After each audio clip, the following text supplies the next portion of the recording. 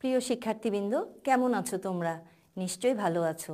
আমরা গতকাল পাঠে ভাগ সম্পর্কে কিছু সমস্যার সমাধান করেছি। সহজ পদ্ধতিতে ভাগ করেছি, সাধারণ ভাগ করেছি। চলো বন্ধুরা, আজকে আমরা সেই ভাগগুলো আবার অনুশীলন করব এবং কিছু লিখিত সমস্যার সমাধানও করব। আমরা আমাদের পাঠ্য বইয়ের 56-57 পৃষ্ঠাটি সবাই একটু বের করি। সাথে খাতা কলম নিয়ে বসে যাও। প্রিয় শিক্ষার্থী, দেখো 56 পৃষ্ঠায় দু রকমের ভাগ আছে। একটা ভাগ করো, 2 নম্বরে দেখো লেখা আছে সহজ পদ্ধতিতে ভাগ। এবং 57 পৃষ্ঠার দিকে একটু লক্ষ্য করো, 3 নম্বরে আছে খালি ঘর পূরণ করো। এবং 4 থেকে 10 নম্বর অঙ্কগুলো লিখিত সমস্যা সমাধান করতে হবে আমাদেরকে। চলো আমরা প্রত্যেক প্রকার ভাগ থেকে একটু দেখে নিই কীভাবে আমরা করতে পারি। তো আমি তোমাদেরকে একের যে 14 নম্বর অঙ্কটি আছে সেটি একটু করে দেখাচ্ছি। প্রথমে আছে 1 নম্বরে আছে কি ভাগ করো। এখানে 1-এর 14তে দেখো একটি ভাগ অঙ্ক তোমাদের দেওয়া আছে বইটিতে। 691 ভাগ 16। এখানে আমাদের 691 হচ্ছে ভাজ্য এবং 16 হচ্ছে ভাজক। তো বন্ধুরা, আমরা তো জানি কিভাবে ভাগ করতে হয়। চলো আরেকবার একটু দেখে নিই। 16 691। আমরা 69-এর মধ্যে 16 কতবার আছে একটু চিন্তা করি। 16 একবার হলে তো 16, 16 দুবার হলে কত হচ্ছে 32, 3 বার হলে কত হচ্ছে 48, 4 বার হলে কত হচ্ছে 64। তাহলে এই 69-এর মধ্যে 16 কতবার আমরা দিতে পারবো 4 বার। এই যেহেতু আমরা 69-এর মধ্যে 4 কিন্তু এর ওপরেই লিখতে হবে। তাহলে দেখো 9-এর থেকে 4 যদি আমি বাদ দেই তাহলে কত থাকবে শিক্ষার্থী বন্ধুরা? হ্যাঁ, ঠিক ধরেছো, 5। এবার আমরা ভাজ্য থেকে 1 এনে এখানে লিখলাম। এবার আমাদের কত হয়েছে 51। এবার আমাদের আবার চিন্তা করতে হবে 51-এর মধ্যে 16 কতবার আছে। 16 একবার হলে 16, দুবার হলে 32, 3 বার হলে 48। তাহলে দেখো শিক্ষার্থীরা, 51-এর মধ্যে 16 আছে 3 বার।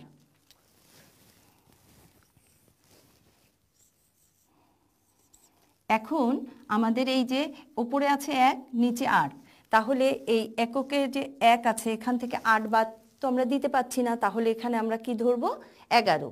তাহলে 8 থেকে 11 দেখি, 9, 10, 11, 3।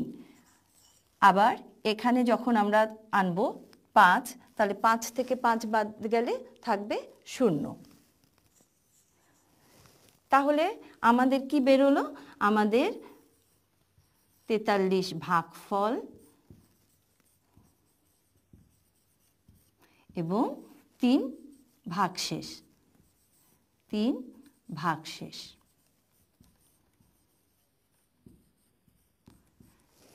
শিক্ষার্থী বন্ধুরা, তোমরা নিশ্চয়ই একে যে সমস্ত বাকি যে 20টির মধ্যে আমি একটি করে দিয়েছি, আরও যে 19টি আছে, তাহলে এটা তোমরা এখন অবশ্যই অনুশীলন করতে পারবে।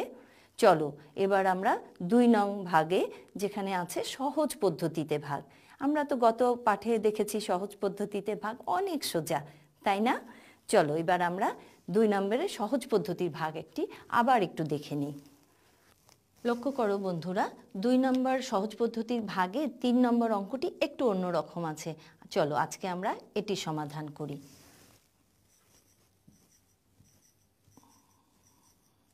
এখানে আমাদের ভাজ্য হচ্ছে 1 লক্ষ, ভাগ ভাজক হচ্ছে 1000। বন্ধুরা, অঙ্কটা খুব ভালো করে একটু তোমরা লক্ষ্য করো। এখানে আমাদের ভাজকের ঘরে কয়টি শূন্য আছে? 3টি। আর ভাজ্যের ঘরে কয়টি শূন্য আছে? 5টি। তাহলে আমরা জানি যে ভাজ্য এবং ভাজক থেকে সমান সংখ্যক শূন্য বাদ দেওয়া যায়। তাহলে এবার দেখো তো এখানে ভাজকে কয়টি শূন্য আছে? 3টি। তাহলে ঠিক ভাজ্য থেকেও আমি পেছন দিক থেকে 3টি শূন্য আগে দাগ দিয়ে নিলাম। এখন এই 3টি শূন্য আমি দেখো আলাদা করে কেটে নিচ্ছি। তাহলে শিক্ষার্থী বন্ধুরা দেখো তো ভাজ্যে কত থাকলো? ভাজ্যে থাকলো 100। আর ভাজক কত থাকলো? 1। তাহলে শিক্ষার্থী বন্ধুরা 100কে 1 দিয়ে ভাগ করলে ভাগফল কত হয়? আমরা সবাই জানি ভাগফল 100। ভাগের মধ্যে এই জন্য এই ভাগ অঙ্ক প্রকারটির নাম হচ্ছে কিন্তু সহজ পদ্ধতিতে ভাগ। অনেক সহজ, তাই না? এবার 57 পৃষ্ঠায় দেখো 3 নম্বরে আছে খালি ঘর পূরণ। চলো আমরা খালি ঘর পূরণ কিভাবে করতে হয় একটু দেখে নিই।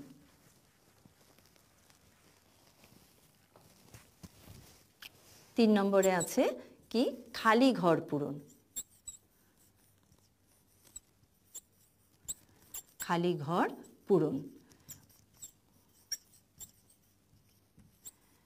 শিক্ষার্থী বন্ধুরা এই খালি ঘর পূরণ তোমরা একটু লক্ষ্য করে দেখো, এটা কিন্তু একটা চ্যালেঞ্জের মতো, একটা খেলাও। খুব মজা এই অঙ্কটি করতে। আমরা 2 নম্বর অঙ্কটি কিভাবে সমাধান করতে হয় একটু দেখে নিই। ঠিক দেখো বন্ধুরা, খালি ঘর পূরণ 2 নম্বর অঙ্কটি আমরা করে দেখাচ্ছি কিভাবে এই অঙ্কগুলো করতে হয়। এটা কিন্তু একটা খেলা, এবং দেখো তোমাদের বই একটু লক্ষ্য করে দেখো, এখানে কিন্তু লেখা আছে এটা চ্যালেঞ্জ। খুব মজার এই অঙ্কটি। এখানে তোমাদেরকে লক্ষ্য করে দেখো, নিচের থেকে আমরা কিন্তু শুরু করছি অঙ্কটি। ভাগশেষ কত আছে? 3। তাহলে এই এককের ঘরে এখানে কত বসলে তার থেকে 4 বাদ দিলে 3 হবে? আমরা একটু চিন্তা করি যে কোন সংখ্যা থেকে 4 বাদ দিলে 3 হয়। তাহলে নিশ্চয়ই তোমরা এতক্ষণে খুঁজে পেয়ে গেছো, সেই সংখ্যাটি হবে 7। এই দুটো যোগ করলেই আমরা 3 এবং 4 যোগ করলে পেয়ে যাচ্ছি এই ঘরের সংখ্যাটি। তাহলে কত হলো? 17। এবার আসো এই জায়গায় দেখো, এই 9 থেকে 8 বাদ দিলে এখানে 1 থাকছে। তাহলে এই ঘরে যে 7 হয়েছে, নিশ্চয়ই এখানে যে সংখ্যাটা ছিল সেটাই আমরা নামিয়েছি। তাহলে আমাদের এই ঘরে কত আছে? এই সংখ্যাটি আছে। এখান থেকেই আমরা এখানে এটা নামিয়েছি। এবার দেখো বন্ধুরা, যে ভাজ্যতেও একটি খালি ঘর আছে এবং ভাগফলেও একটি খালি ঘর আছে। কিন্তু ভাগফলের প্রথম সংখ্যাটা কিন্তু আমাদের দেয়া আছে। প্রথম সংখ্যাটি কত? 2। তাহলে এখানে কত বসালে আমাদের এই 2 দিয়ে এই সংখ্যাটিকে গুণ করলে 28 হবে? আমাদের একটু চিন্তা করে খুঁজে বের করতে হবে। তাহলে 1 বসালে কি 1 বসালে হবে 11। 11কে যদি আমরা 2 দিয়ে গুণ দেই তাহলে কি 28 হয়? না, হয় না। যদি 2 বসাই হবে 12। 12কে যদি আমি 2 দিয়ে গুণন দেই তাহলে কি 28 হবে? না, তাও হবে না। যদি 3 বসাই বন্ধুরা, তাহলে কত হবে? 2 দিয়ে গুণ করলে 26, তাও 28 হলো না। এবার একটু 4 দিয়ে দেখি, যদি 4 বসাই হবে 14। 14কে যদি 2 দিয়ে গুণ দেই তাহলে কত হবে? ঠিক ধরেছ, তখন হয়ে যাবে 28। তাহলে এখানে কত হবে? 4। 4 দুয়ে 28। তাহলে এখানে দেখো যে আমরা 17 আছে, এখানে 14 লিখেছি, তাহলে এখানে আছে 14। তাহলে এখানে কোন সংখ্যা দিয়ে এই সংখ্যাকে গুণ করলে 14 হবে? 1 দিয়ে। ঠিক ধরেছ, 14 একে 14। কি বন্ধুরা, অঙ্কটা অনেক মজা না?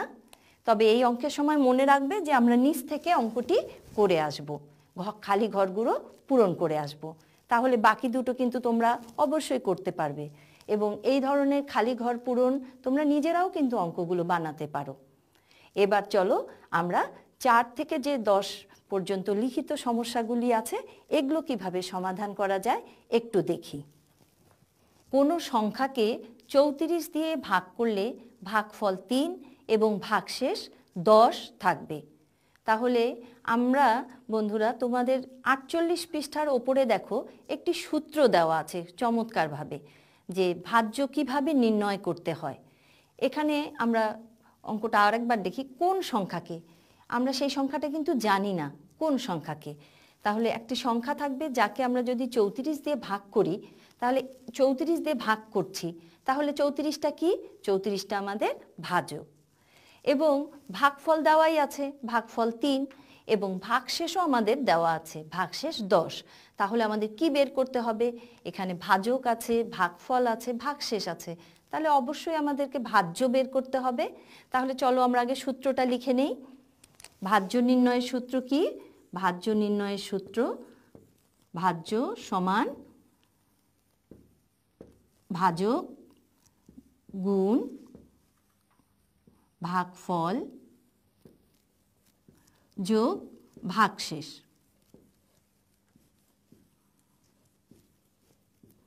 তাহলে এই সূত্রটা তো আমরা সবাই জানি, আমাদের বইয়ের কিন্তু 48 পৃষ্ঠায় এই সূত্রটা কিন্তু চমৎকারভাবে দেওয়া আছে। তাহলে দেখো ভাজকের জায়গায় আমরা কত লিখব? ভাজকের জায়গায় আমরা লিখব 34, লিখলাম 34 গুণ ভাগফল কত দেওয়া আছে আমাদের অঙ্কটিতে? দেওয়া আছে 3 এবং ভাগশেষ কত লেখা আছে? 10। তাহলে আমরা কিন্তু আমাদের গাণিতিক বাক্যটি পেয়ে গেছি।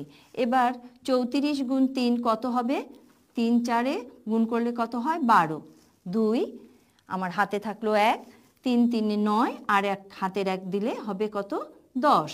তাহলে হলো 34 গুণ 3 102 যোগ 10। 102 এর সাথে যদি আমরা 10 যোগ করে দেই তাহলে আমাদের কত হবে? 112।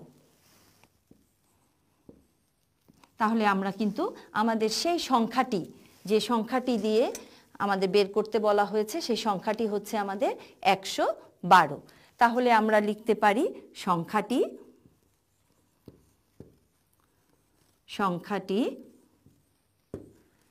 112। তাহলে লক্ষ্য করো শিক্ষার্থী বন্ধুরা, আমরা এটা কিন্তু সূত্রে ফেলে করেছি, এটাও একটা চমৎকার পদ্ধতি।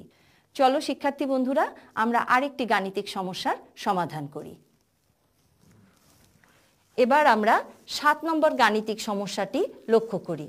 কি বলা আছে আমাদের?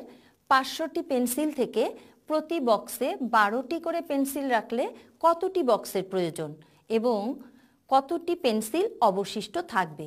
খুব লক্ষ্য করো শিক্ষার্থী বন্ধুরা, এখানে কি বলেছে আমাদের? 500টি পেন্সিল। তাহলে 500টি পেন্সিল, এটা আমরা কি পাচ্ছি? 500টি পেন্সিল আমাদের কিন্তু ভাজ্য। তাহলে আমরা একটু লিখে রাখি যে আমাদের ভাজ্য কত? ভাজ্য 500। এরপরে কি বলেছে? প্রতিটি বক্সে কয়টি করে পেন্সিল থাকবে? 12টি করে।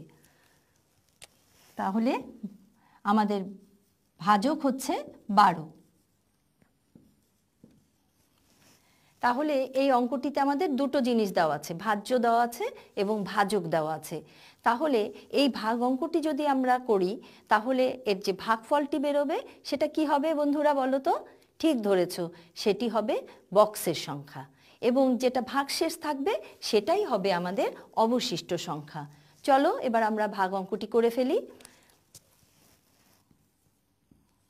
12 আমাদের ভাজক, 500 ভাজ্য। আমরা প্রথমে 50-এর মধ্যে দেখব 12 কতবার আছে। তাহলে 12 1 কত হয়? 12। 12 2 কত হবে? 24। 3 12-তে কত হবে? 36। আর 4 12-তে 48। ঠিক ধরেছ শিক্ষার্থী বন্ধুরা, 50-এর মধ্যে 12 আছে আমার কতবার? 4 বার। তাহলে 4 আমি কোথায় লিখছি একটু লক্ষ্য করো, 4 12 48। এবার দেখো এই এককের ঘরে আছে 0, তাহলে আমরা কি 0 থেকে 8 বাদ দিতে পারি? পারি না। তাহলে আমরা কি করব? দশকের থেকে 5 দশক থেকে 1 দশক আমরা এককের ঘরে নিব। তাহলে হয়ে গেল 10।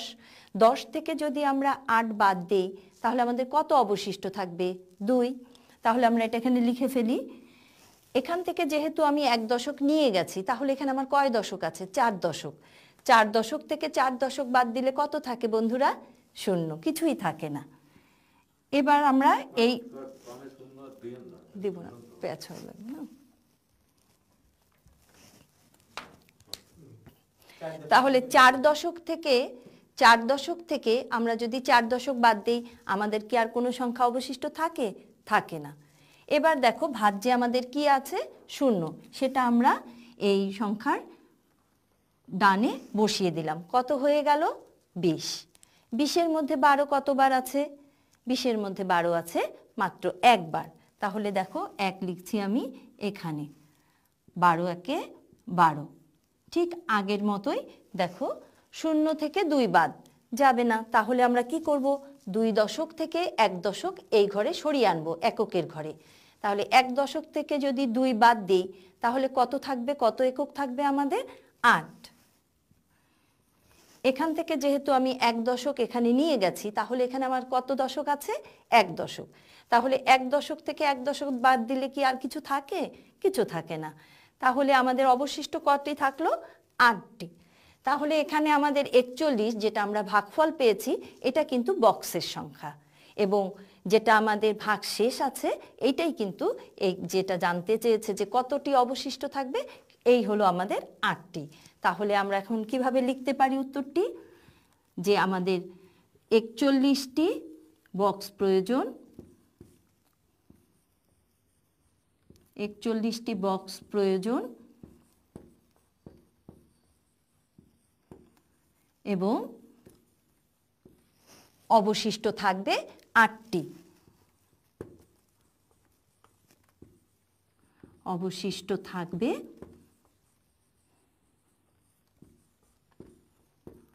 8টি। শিক্ষার্থী বন্ধুরা, আজকে আমরা অনুশীলনে 4 প্রকারের কিন্তু ভাগ করলাম।